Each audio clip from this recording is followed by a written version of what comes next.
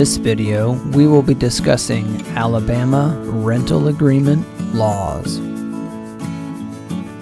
The Alabama Uniform Residential Landlord and Tenant Act addresses the use of a rental agreement and a few of the situations that may be encountered between both parties of a rental relationship.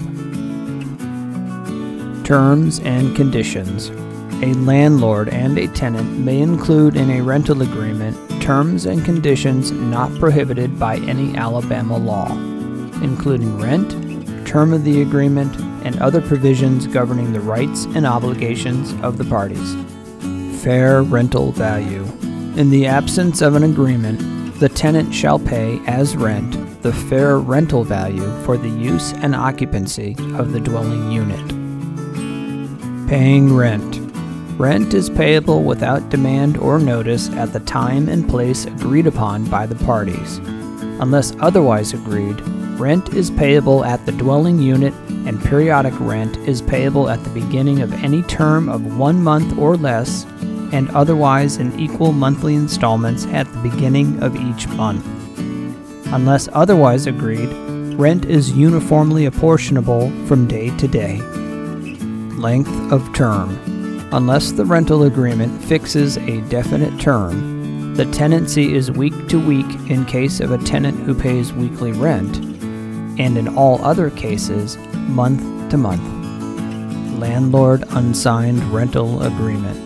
If a landlord does not sign and deliver a rental agreement signed and delivered to the landlord by the tenant, acceptance of rent without reservation by the landlord gives the rental agreement the same effect as if it had been signed and delivered by the landlord. Tenant unsigned rental agreement. If a tenant does not sign and deliver a written rental agreement that has been signed and delivered to the tenant by the landlord, acceptance of possession and payment of rent without reservation gives the rental agreement the same effect as if it had been signed and delivered by the tenant.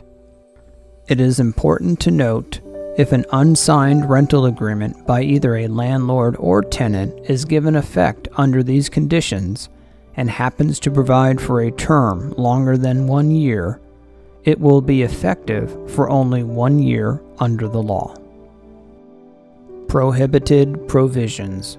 A rental agreement may not provide that the tenant agreed to waive or forego rights or remedies established under the law, or requirements of security deposits or unlawful detainer established under the law, authorize any person to confess judgment on a claim arising out of the rental agreement, agree to pay the landlord's attorney's fees or cost of collection, or agree to the exculpation or limitation of any liability of the landlord arising under law, or to indemnify the landlord for that liability or the costs connected therewith.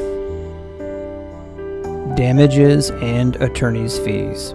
If a landlord seeks to enforce a provision in a rental agreement containing provisions known by the landlord to be prohibited, the tenant may recover, in addition to actual damages, an amount up to 1 month's periodic rent and reasonable attorney's fees. For additional laws and articles, visit AmericanLandlord.com.